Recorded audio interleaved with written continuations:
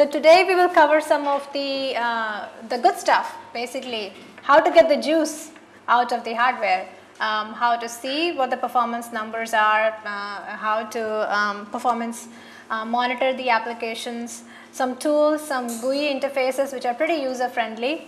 Start off the morning with a demo. This was a workload done on the Cell Broadband Engine by one of our tools of one of our business partners. And as I mentioned their name yesterday, RapidMind.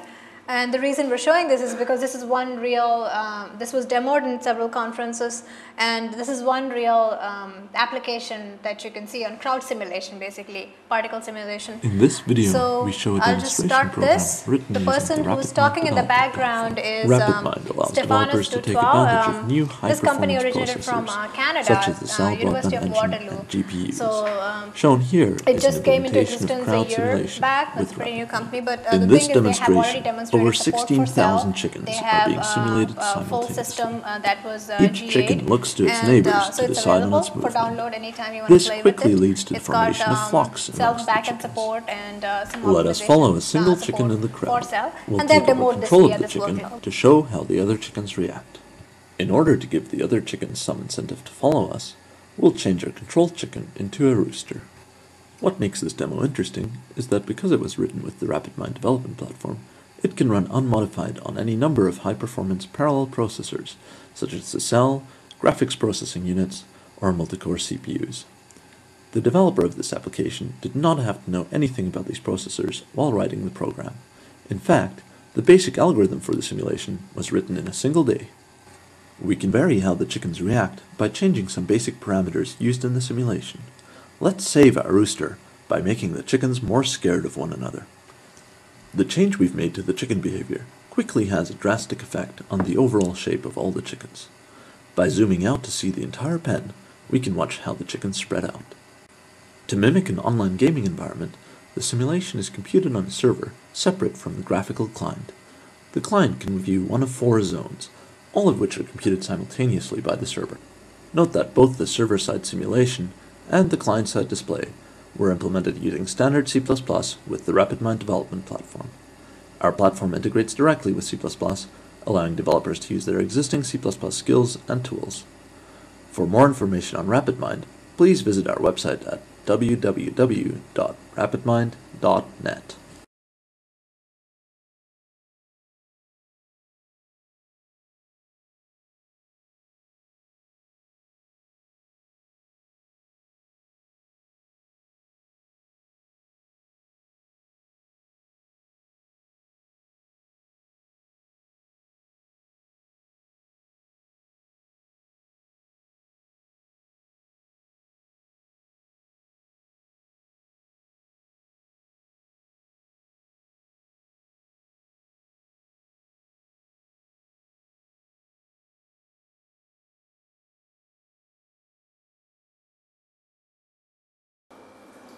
The other demo that we have is on medical imaging. The comparison of a Cell solution versus a PC solution. So this is the way that the PC is rendering and reproducing the data, and that's the speed of Cell processor. So you can see that this PC solution takes 2 seconds per slice, 6 minutes to render entire volume, versus Cell, it just took 2 seconds to do the whole thing.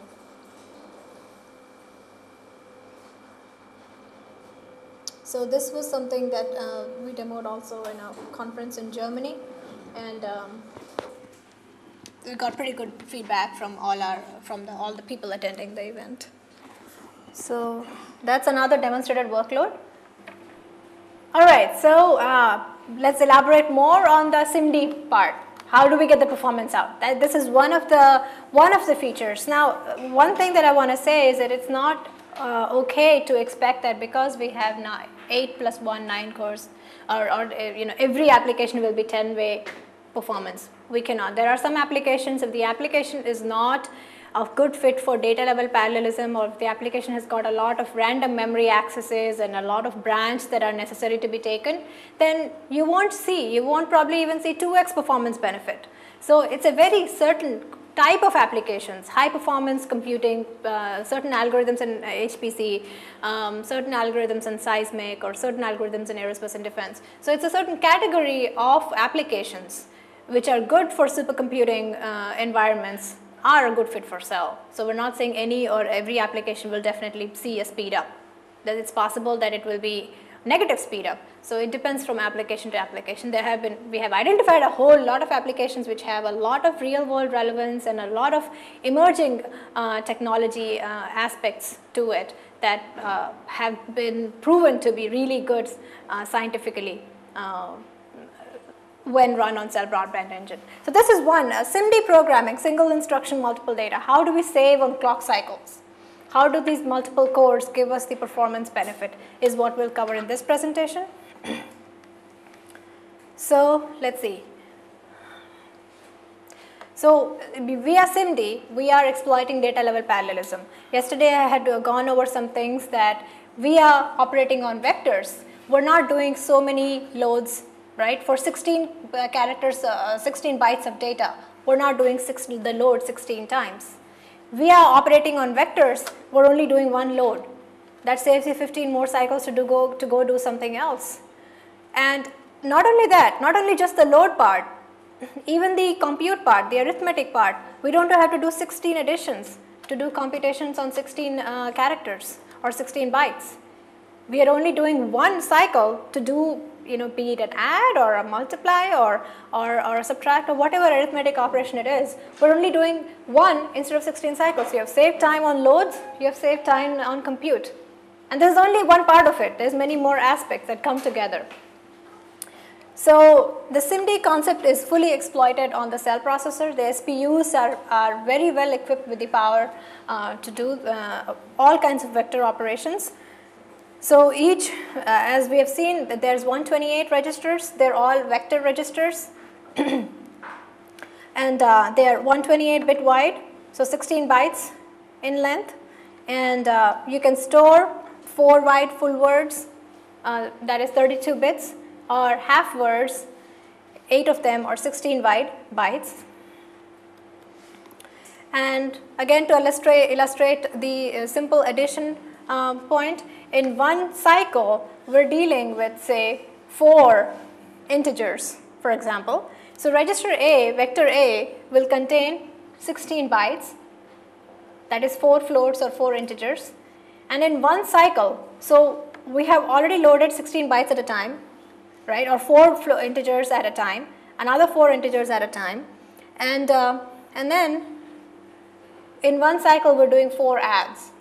Versus compared to a scalar architecture, what would you do? You would do A0 plus B0 equal to C0 in one cycle, right? In the next cycle you do A1 plus B1 equals C1. The next cycle you do A2 plus B2 equals C2. That's a normal typical sequential program. With cell processor, or actually, with this concept of vectorizing or SIMDizing, so to say, this is also a process known as SIMDizing, is where we are trying to save on cycles everywhere. Let's pick up an example and another concept of SIMD. So all the data are stored in 16 byte boundaries, right? Loads and stores are on 16 byte aligned, and also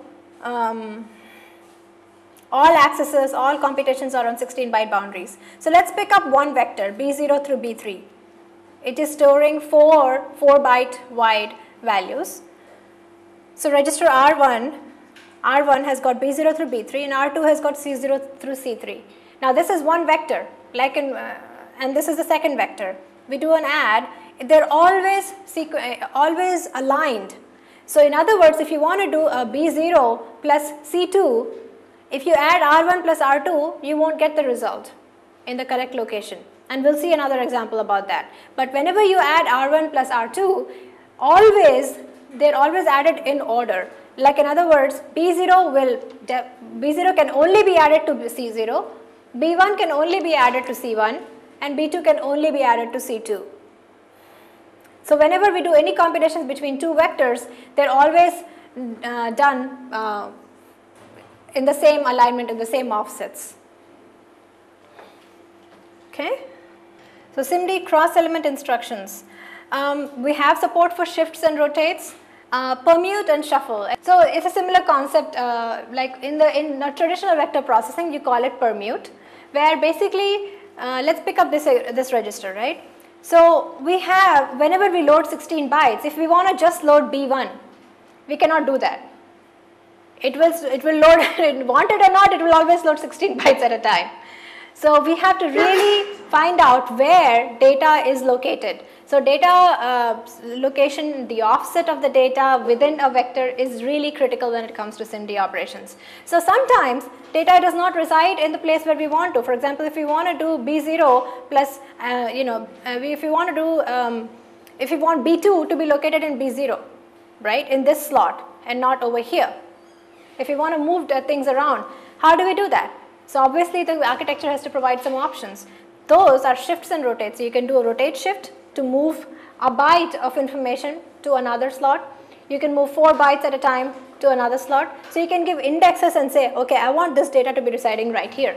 It's particularly important in a lot of image processing applications, a lot of gaming based applications, where you want to pack and unpack values. You have RGB values. So when you're operating on a vector, in a vector fashion on RGB values, you want to apply some kind of, say, shading to all the red values, right, and all the green values and all the blue values. Once you are done doing that computation, you want to store the data as RGB, RGB, RGB, and not as all reds and not as all greens and all blues, right. The image has to appear like an image and not rectangles of red and green and blue, right. So when we have to combine all these values, or even if a grayscale image, right, 0 through 255 pixels, we want to do any kind of computations. At the end of the day, you want to combine them together. That's when permute and shuffle is a very low overhead, very lightweight operation, extremely useful. So one of our goals also at the end of the day is to make sure that at least a shuffle operation, which is like a pillar, a very important concept in vector programming, is well understood by everyone. And we'll see an example of shuffle very soon. So basically shuffle will pick up the source register and we can set a flag like a mask. It's like, I want this byte from this register in this location, I want this byte from this register in this location. You set a mask, create a mask, and you apply it to your input data. The resultant data will be exactly in the way you want. And this is an example. So shuffle operation. So we have register VA and VB, right? And let's see, and we want the data to be located like this. So in other words, vector VA has got all these values A0, A1, A2 in this manner. But you may be a person that, oh, I'm not that organized, right? I don't want such sequential boring data. I want some excitement. I want to move data around, right? So I want in this location, I want 1, and over here I want 4 and 8, and this is the rearrangement that you want. How do we do that? Very simply, very straightforward. Basically, we create this mask register and we say the first byte, now remember these are all byte wide. So this is 4 bits, right? And this is 4 bits. So in this mask register, we create a register VT and we initialize that register with values which basically A will all the input register vector V1 will always be considered as 0 and input vector V2 will always be a 1. So we want to initialize this mask by saying 0, 1. That means from the 0th vector, that is the first vector, pick up the first element. From the B vector which is 1, would pick up pick up the 4th element. So in other words, pick up this value. From vector B, pick up the 8th element. So in other words, the first 4 bits will either be 0 or 1. So you in real world, when you initialize the vector VT, it would look like hex. It would look like hex 0, 1 would be the first byte.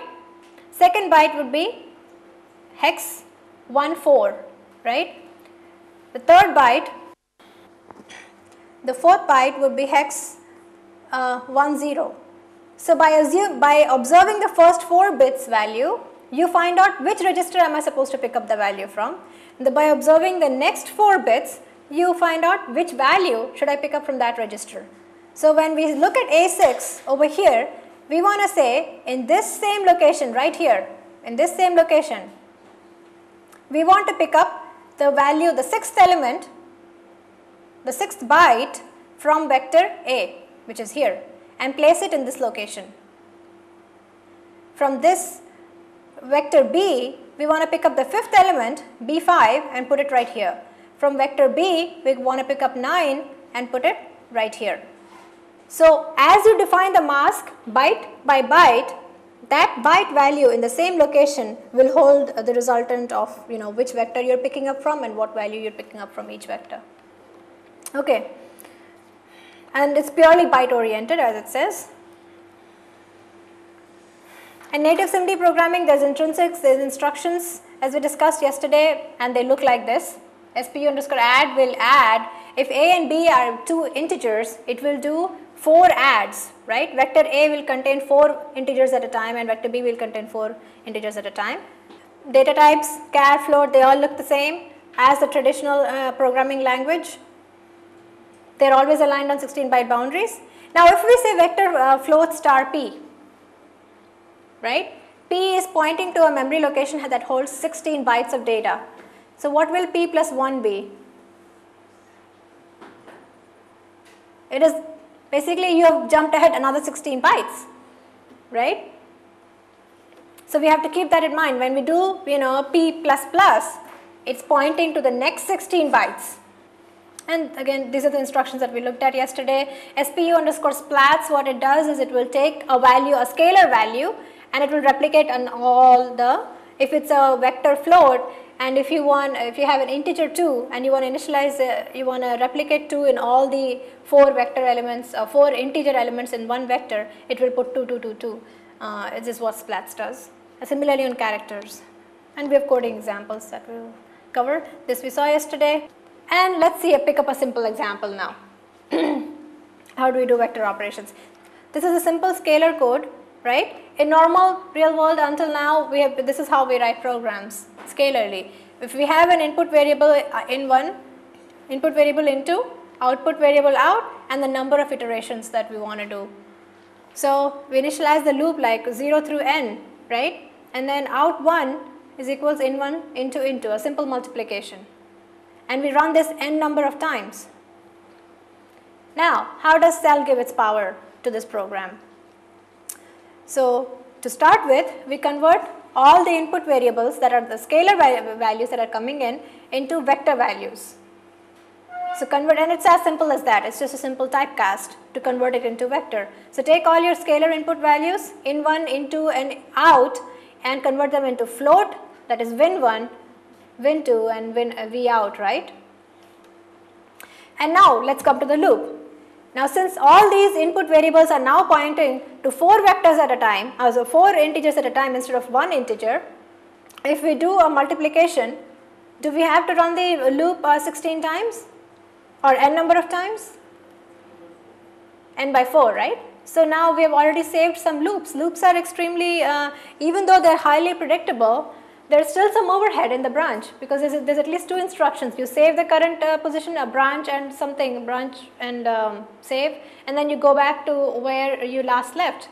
So, avoiding loops is a key to is also one important key to getting performance out of applications.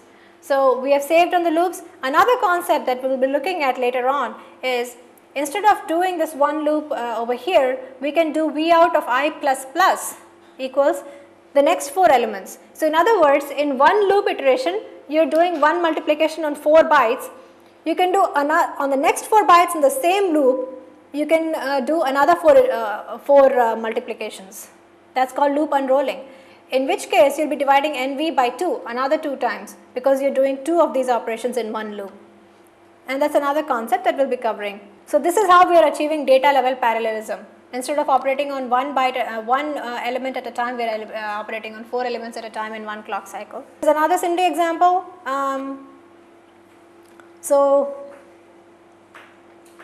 In the scalar code, we are doing I equal to 0 through 4k, increment the I, and basically we are just incrementing the destination vector, input vector. In the SIMD fashion, basically, well, first of all, you initialize, you basically create another vector and initialize it to 1 1 1 1, because what we want to do is we don't want to increment it one at a time. We want to increment 4 elements at one time. So we do SPE underscore add of vdest, which is a converter, a typecast vector from destination, and then we add the value v1 to it, which consists of all ones. So in one loop, it's incrementing all the values of the arrays. Another vectorization example is over here. So if you have a 4 by 4 matrix, right, in a 4-way SIMD fashion. Now imagine, now we, instead of storing one y1 value in one vector, we are storing 4 vertices or 4 matrices, matrix values. So in this case, it's a dot product. So now we can do, what we can assume is basically each row of the matrix is one vector, right? Because there's 4 values, you can store it in one vector, assuming they're all integers or floating point data. So we can store the x values in another vector, and y value is another vector register. Multiply the row register by the in this whole row by the x vector register, and perform vector reduction in the product. Again, this is all more concepts of data level parallelism. Instead of doing one dot product at a time or one vector reduction at a time, we are doing 4 times vector reduction. And another approach to this, x vector is in a vector register, y vector is another register. You can copy the element basically into all 4 slots, just like we did the splat operation earlier. You can replicate the scalar element in all 4 element locations and create an empty vector, initialize it, replicate the scalar value in all the 4 locations, and just use that to use an SPU mul or SPU add with the input register.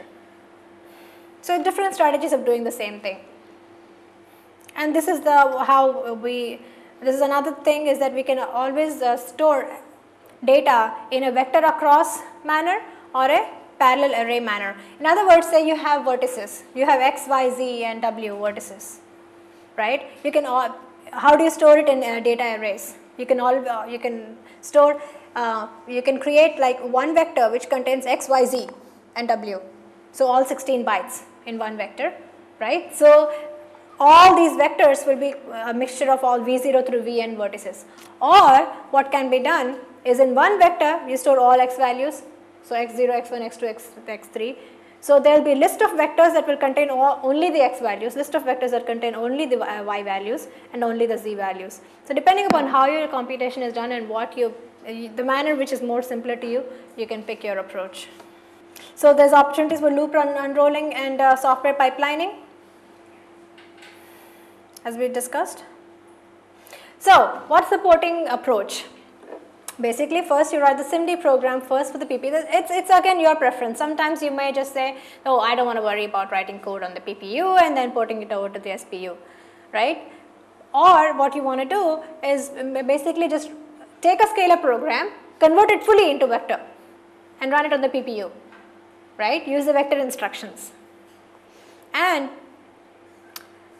once you have the entire application running on the PPU, then observe, okay, what are the parts that I can break off as a module and send it in, put it into a thread, SPE thread, and fire off.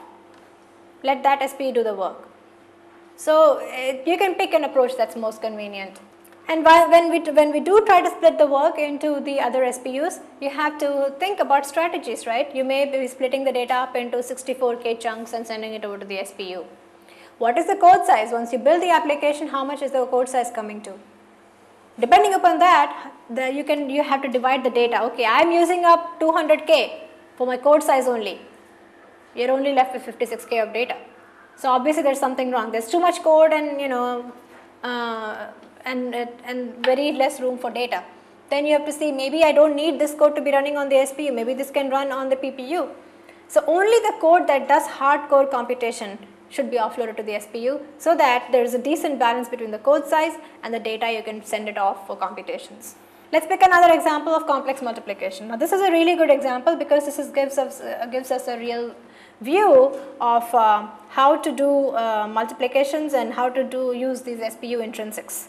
So a plus ib equals c plus id. This is something that we learned in what, fifth standard, right? 5th or 6th.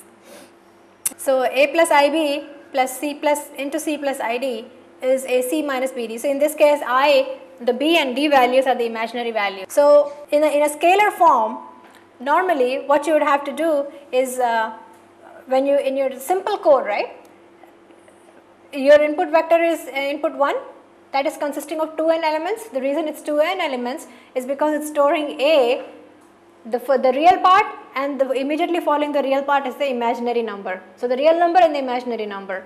So input 1 will be consisting of A0, B0, A1, B1, A2, B2, A3, B3 and so on. Input vector 2 will be consisting of C1, C0, D0, C1, D1, C2, D2, C3, D3 and so on. So they are interleaving the real and imaginary parts into the two input arrays. And similarly the resultant will be containing the real and imaginary parts interleaved fashion. So in the scalar code, this is what we do, right? AC minus BD. And we do that n number of times, right? We compute AC by multiplying the input vector of 1 into input 2 of I, right? And then compute BD, and then we do AC minus BD to compute the output array. Now let's see the hard part. This is how simple the scalar code looks like. However, it's not as efficient. So how do we make it, 100 more lines but more efficient is what the RSPU code will look like. So I1, the input vector 1, will be SPU_shuffle of A1, A2 and IPOM vector. So let's understand this step. This is how the input data looks like in memory, right? We're storing A1, B1 and A2, B2 in one vector, because at the most we can store how many elements in one vector if it's a 4 byte wide integer? 4, because we are having 16 bytes in one vector. So at a time we can store only 4 bytes. So in other words, we can only have A1, B1 and A2, B2 at one time in one vector. So let's pick up A1, one vector. The next vector is A2, which will be containing A3, B3. A3 is the real part, B3 is the imaginary part, and then A4 is the real part and the B4 is the imaginary part. Similarly for the second vector, B1. So this is all vector A, this is vector B. Vector A consists of A1, A2, A4, A3, A4 so on till n by 4, and B1 contains C1, D1, C2, D2 so on till by 4. So in this case, now we want to compute the sum AC. In other words, we want to multiply all the values of A with all the consecutive values of C. However, in memory they are stored as A1 and B1 and A2 and B2. So now if we multiply A1 into B1, the result will be what? A1 C1 and then B1 D1. Instead what we want to do is we want to store all the A1 values together, and in one clock cycle we want to multiply, we want to do 4 multiplications, right? We want to multiply all the A1, A2, A3, A4 values with all the C1, C2, C3, C4 values. So now we have to create a shuffle mask. So how do we create the shuffle mask? This is the input shuffle mask. So we say 0 through 3. So pick up the first 4 bytes from the input vector 0, right, which is A1. So pick up 0 through 3, that is A1 value. Then pick up 8 through 11, which is what? A2. Imagine, right, this is what? 0 through 16, 0 through 15, A1 vector, right? This is 16 bytes. So this is 0, 3, 7 and so on till 15. This is 16 through 31, right? You get the picture? So when we say pick up 0 through 3, we are saying from the 0th vector pick up 0 through 3 bytes, right, which is vector A1, and then 8 through 11 would be A2, and then 16 through 19. If you convert it into hex, the first 4 bits will yield a 1. So which will be vector V2. This is the second input vector. This is input vector A1 and input vector A2. So pick up 16 through 19 and then pick up 24 through 77, which is A4. So now apply the mask and we do the shuffle operation. So SPU underscore shuffle, input vector A1, input vector A2, and then I underscore perm vector, which is the shuffle mask. It's always vector unsigned char, shuffle mask. So now in our resultant vector we have all the A1, A2, A3, A4 values together. Okay. And then let's compute the result B1, D1. Now we have all the A1 values together, all the B1 values together, all the C1 values together, and all the D1 values together.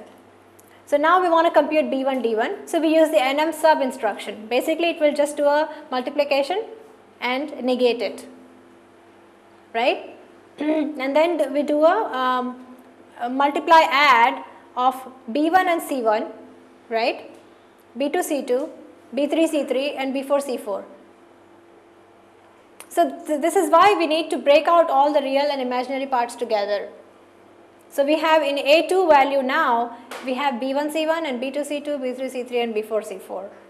And then, so basically it's just computing stage by stage, right? What are the essential parts that we need? We need AC and BD.